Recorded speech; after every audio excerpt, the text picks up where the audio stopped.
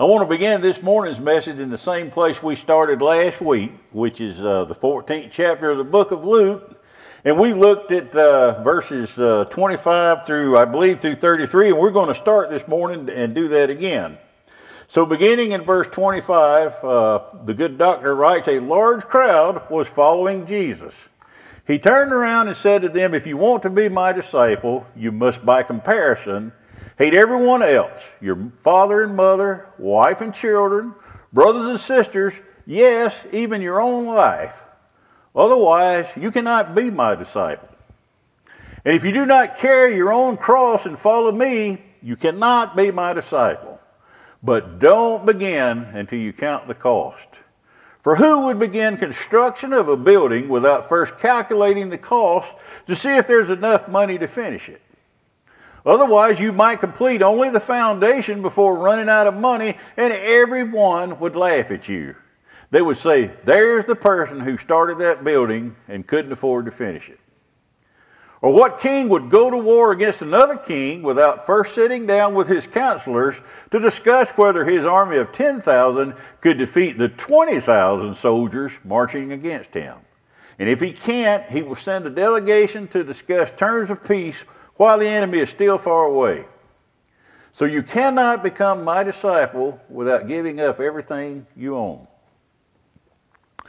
Like millions of other people in this world, Dee Dee and I have an Amazon Prime membership. Why would we want that? If you go to the Amazon website, you'll find that an Amazon Prime membership offers you many benefits, and pretty much all of them are prefaced with the word free.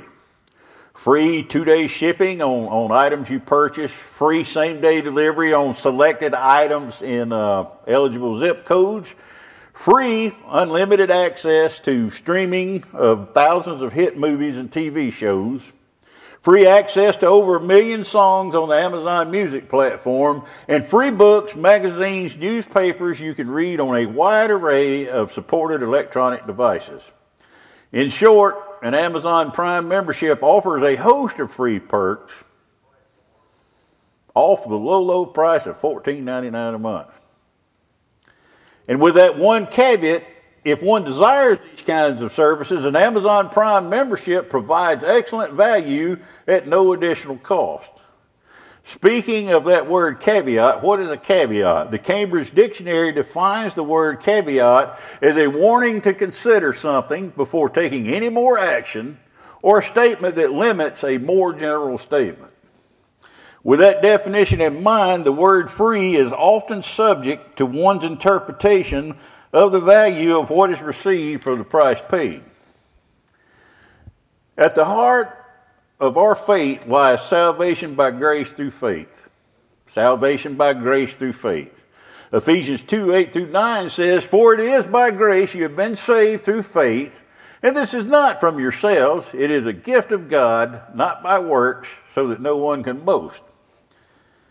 This statement has 3 parts: salvation, grace, and faith. And all these are equally important, all the parts. They constitute 3 inseparable components of God's plan for the redemption of man. The first component, salvation, can be defined as the act of being delivered, redeemed, or rescued.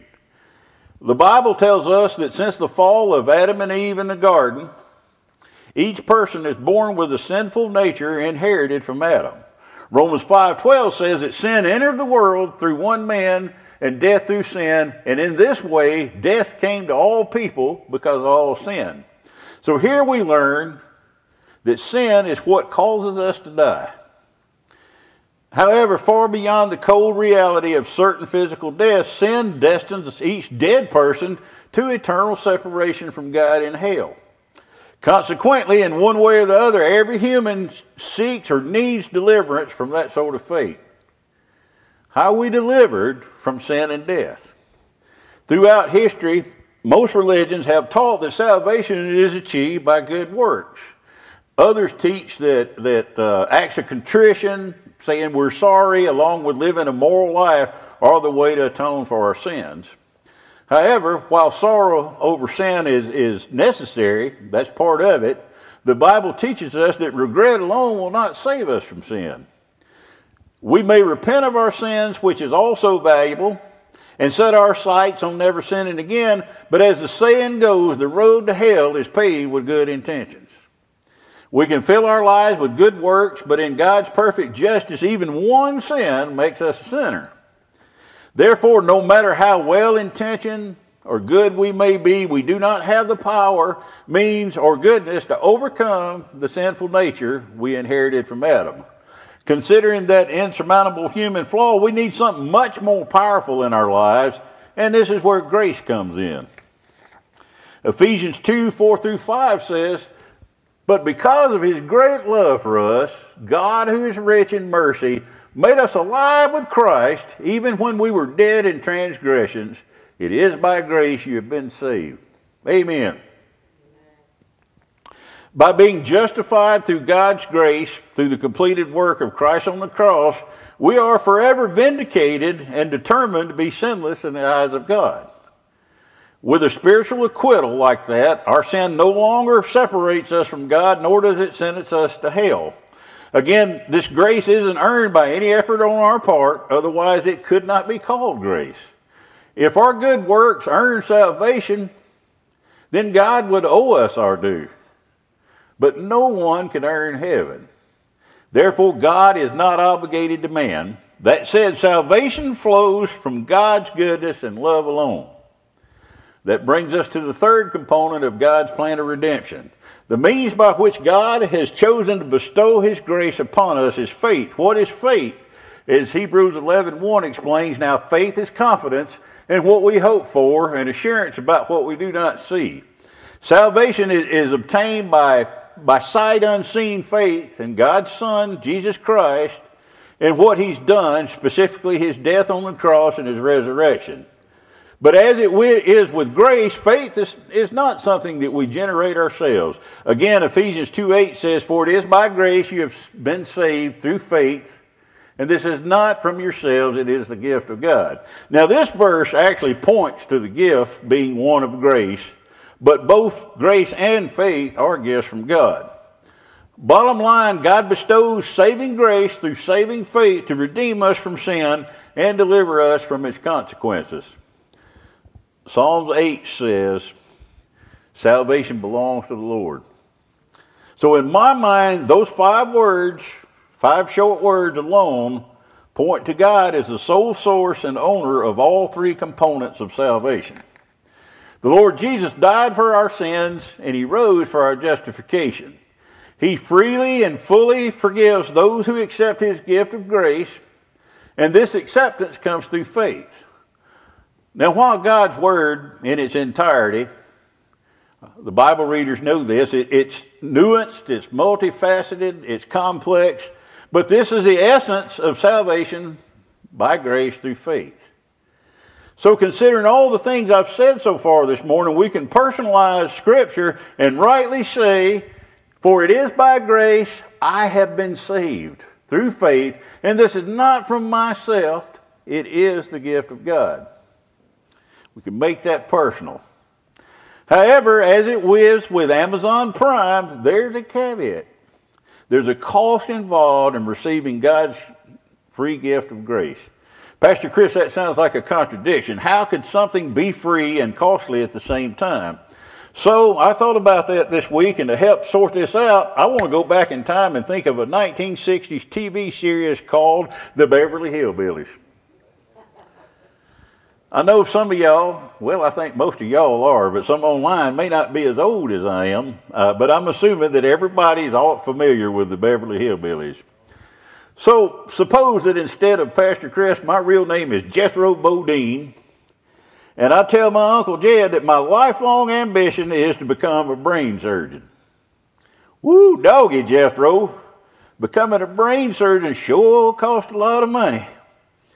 Nonetheless, Uncle Jed offers to pay for my education. He agrees that for the next 10 years, he's going to pay my tuition, cover the cost of all the books I need, the meal ticket, and a place to stay while I get edumacated.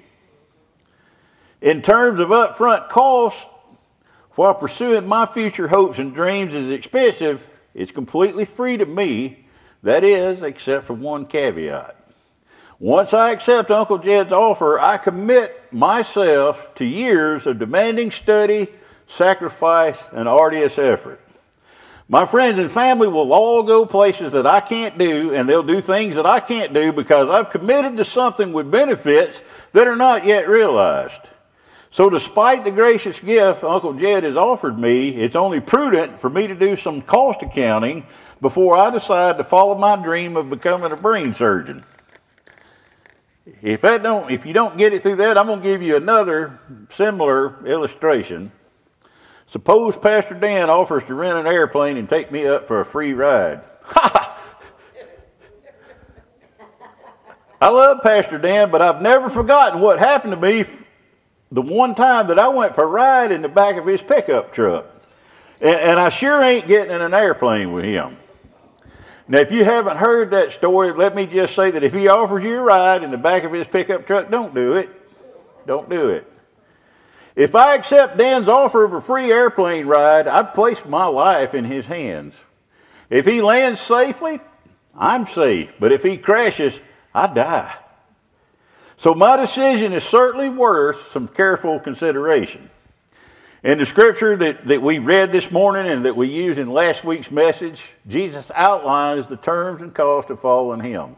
And while we're not going to rehash every part of last week's message for the benefit of those who may have missed it, I want to take a minute and give you the skinny version.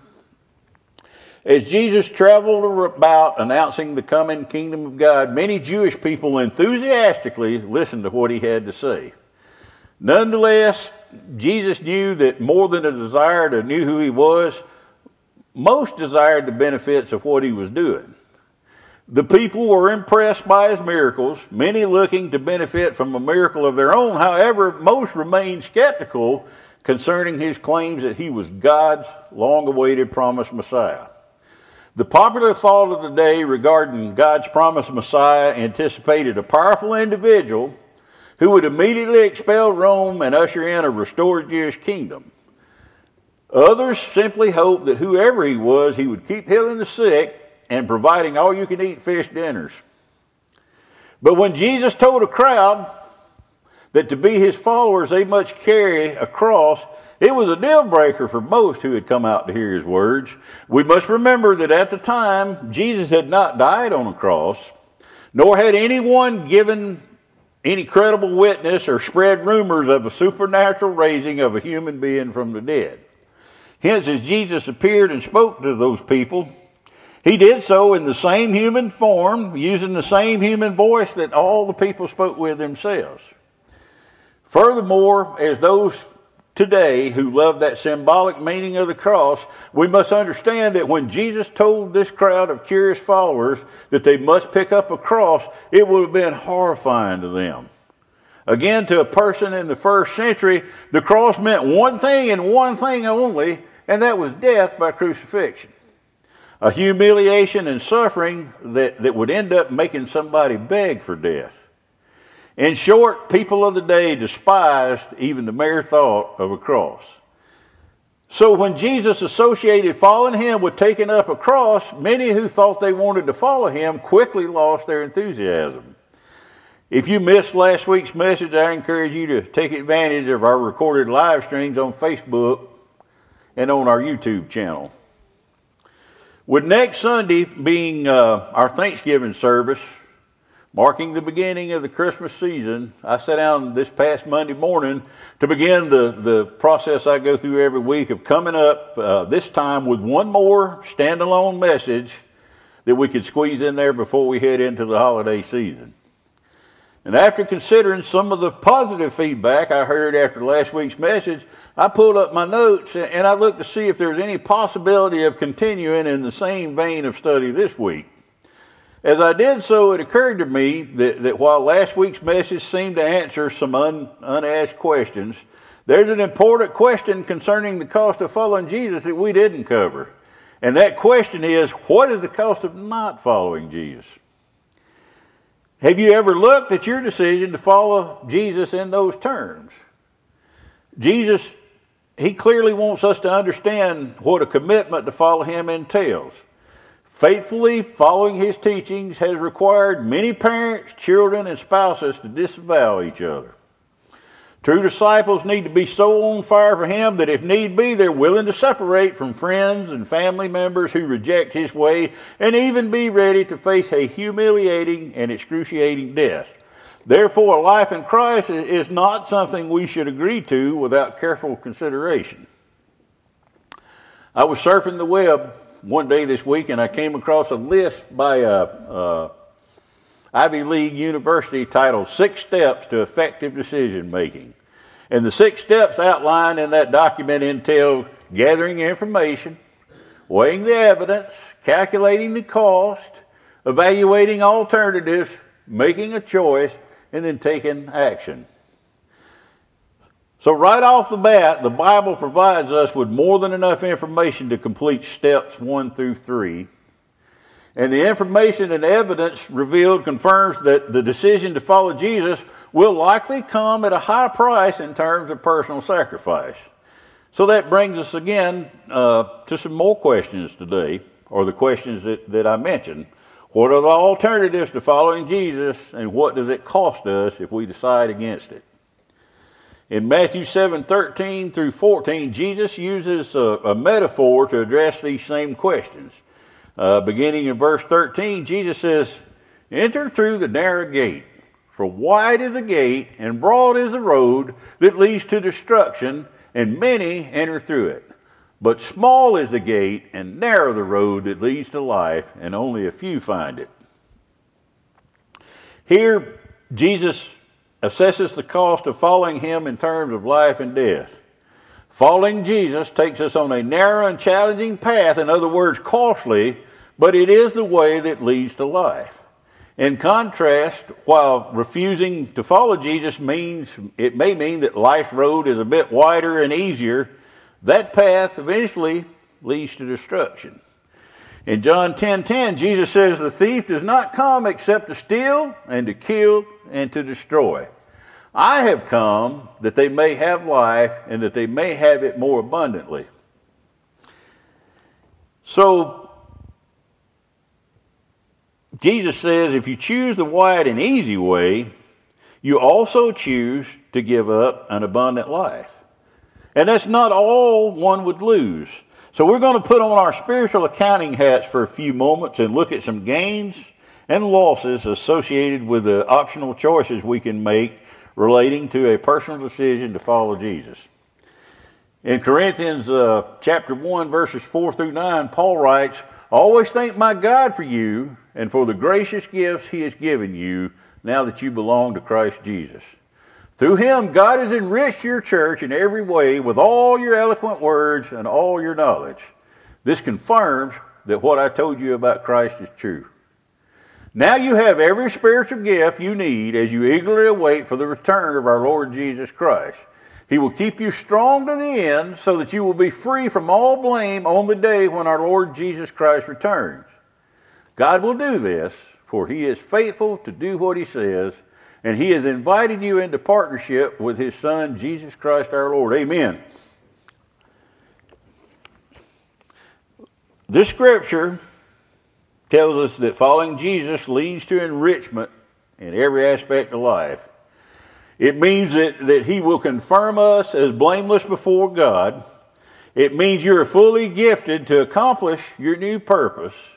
And it means you have unrestricted fellowship with God through his fellowship with Jesus and the indwelling Holy Spirit. If you choose to follow Jesus, you can put all that in the plus column. Otherwise, you're already in the red. John 17:3 says, "And this is the way to have eternal life, to know you, the only true God, and Jesus Christ, the one you sent to earth." Choosing another path means that you give up eternal life. In 2 Corinthians 5:17, Paul says, "Anyone who belongs to Christ has become a new person. The old life is gone and a new life has begun." So choosing your own path means you opt out of the new life that comes with following Jesus. Romans 8:1 basically says the same thing, or it says something that's related to that. It says there's no condemnation for those who belong to Christ Jesus. Choosing another path means you remain condemned to a life that ends in eternal death. Romans 5:1 says, since we've been made right in God's sight by faith, we have peace with God because of what Jesus Christ our Lord has done for us. Choosing an alternate path means that there's no peace with God.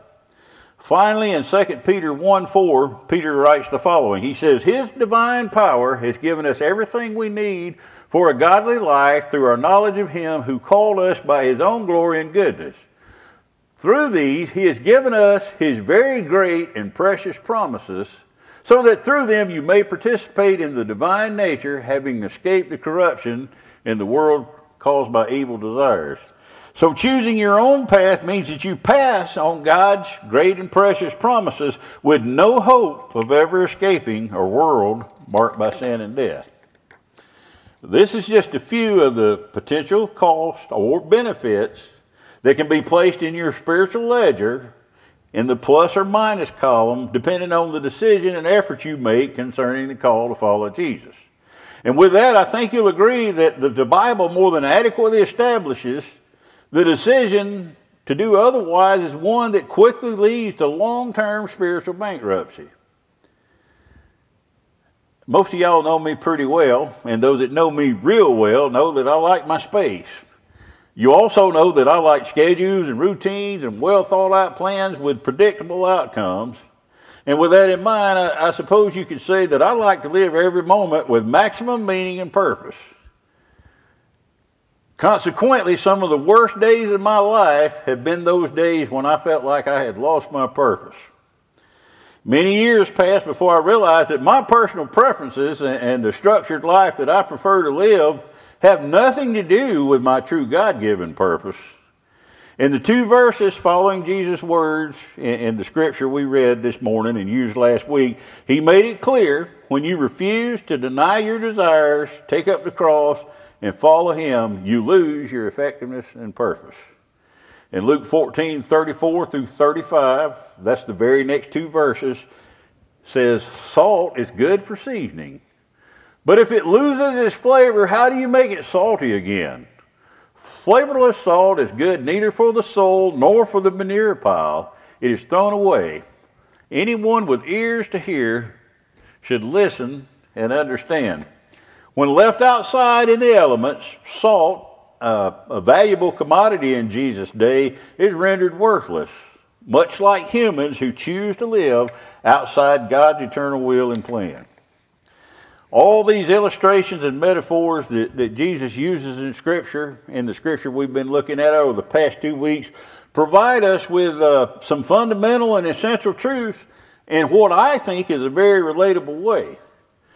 First and foremost, Jesus quickly ends the idea that simply saying yes offers us some kind of entitlement program. Although the gift of eternal life is free to anyone who asks, the asking requires a permanent transfer of ownership of one's desires and self-defined goals and purposes. In considering that transaction, counting the cost of following Jesus means recognizing and agreeing to live a new life on his terms.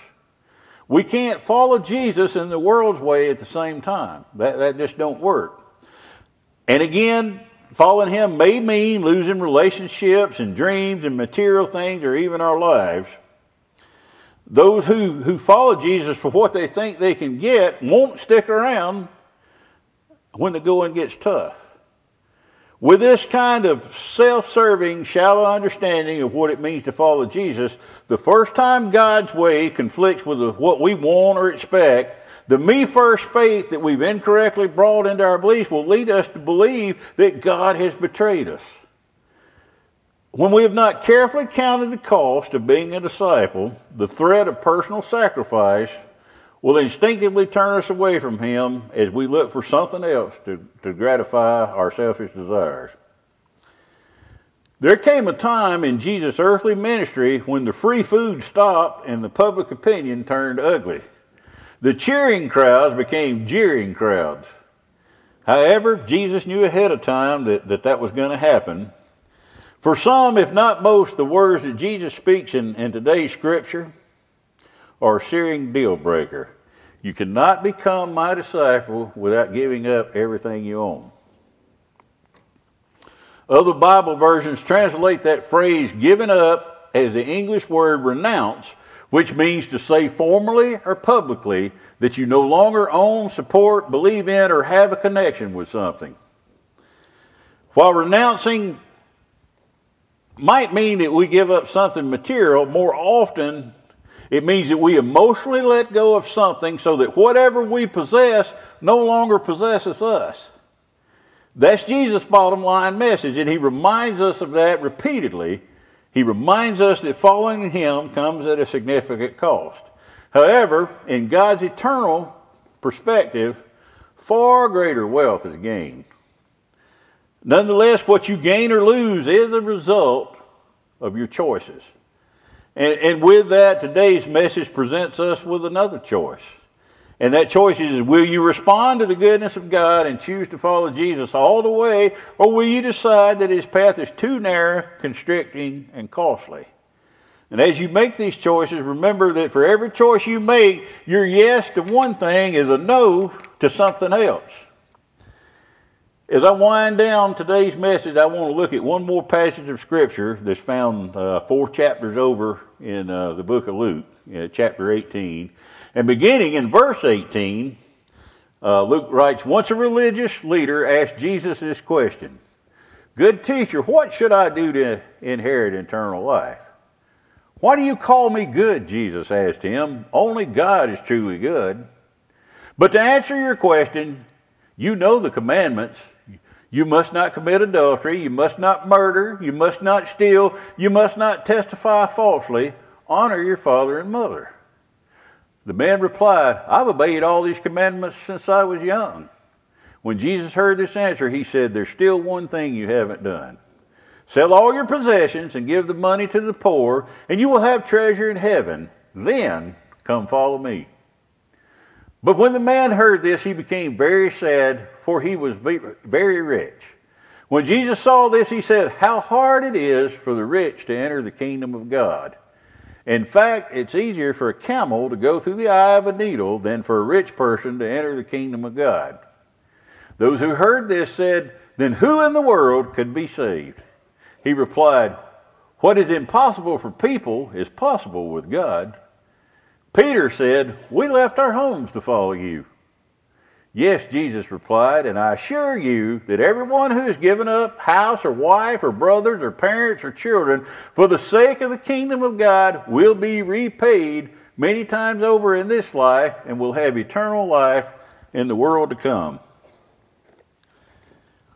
Who would begin construction of a building without first calculating the cost to see if there's enough money to finish it? What king or military leader would go to war against another army without first sitting down with his counselors and figuring out if his army of 10,000 could defeat the 20,000 soldiers marching against him? A car salesman wants you to forget about the cost of a car and focus on the things that shine. But the underwriter at the finance company wants you to understand all the fine print and be sure that you can make the ongoing payments. The Gospel of Luke has a central message. God's mercy in the person of Jesus Christ has been offered to all without exception. However, God's gracious gift has one limitation, and that's our willingness to respond to his mercy. And while a fluffy, superficial interpretation of God's mercy might invoke a feel-good response, true discipleship, the expected response to God's mercy, demands a high price in terms of self-denial, surrender to his will and purpose, and servanthood. This church and every other church is a frontline battlefield bunker in a war waged against the forces of evil. And Jesus needs builders and soldiers who are fully committed to building the kingdom of God and then defending it. What this building and the battle mean in practice for each of us will be something different. Perhaps an unexpected redeployment to a new job or a new town, or even moving on to a new congregation of believers. Nonetheless, if we answer the call to take up our cross and follow Jesus, we must remain at the disposal of God's plan, and Jesus tells us to choose carefully. He wants us to look at the alternatives. Not just look at them superficially, but look at them intensely. If you don't follow Jesus wholeheartedly, what will the highlight of your life be? A little bit of money, a nice house and car, a few friends and some laughs, maybe a shelf full of trophies and memorials to yourself. All these things have a place, but is this your life? Is this what you were made for? I submit to you that you were created for something much bigger than that. With that said, let me encourage you to take some time this week and use your Bible and create a balance sheet and compare the cost of following Jesus against the cost of staying behind. And I think you'll find that decision to be a no-brainer. And finally, as we leave here today, y'all remember to connect, equip, serve, and encourage one another, and we'll see y'all next time.